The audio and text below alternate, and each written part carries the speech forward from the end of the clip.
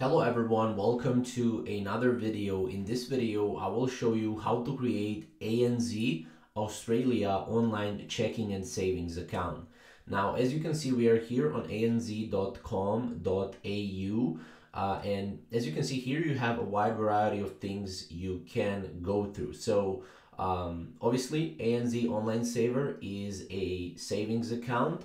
And if you want to open a everyday banking with a checking account, you can go through everyday banking and apply here to a checking account. So obviously these are two ways how you can apply to or create ANZ Australia online checking and savings account. But how can you go to these websites? Well, to go on these websites, you need to go and type in ANZ Australia online checking and savings account. You will land on this page right here on Google. And if you want to open a savings account, you simply go to savings account right here. However, if you want to open other bank accounts, you can go here, open a bank account online. And as you can see here, once you jump on this, open a bank account online, you can scroll down here. And as you can see here, you have everyday banking. So you have easy everyday account with features to help you manage your money online.